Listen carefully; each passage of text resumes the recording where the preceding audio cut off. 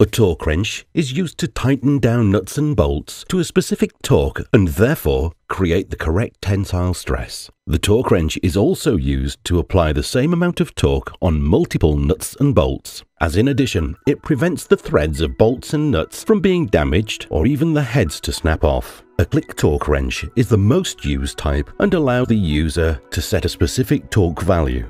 MOOG recommends using a manual torque wrench and the torque values as set by the car manufacturer for the correct installment.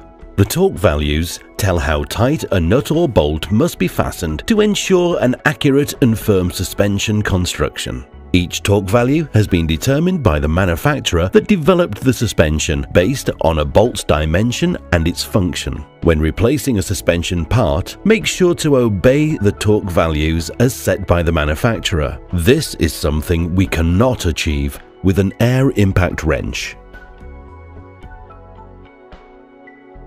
The torque wrench uses a ball detent and spring in the head of the wrench that makes a click as soon as the preset torque is reached.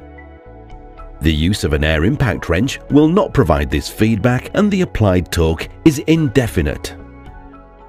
Do not continue tightening once you reach the click, as you will over-tighten in that case. Be aware that the spring inside the torque wrench is a calibrated piece of equipment. It is best to have the spring untensioned when storing the tool. It will make the wrench stay in calibration much longer.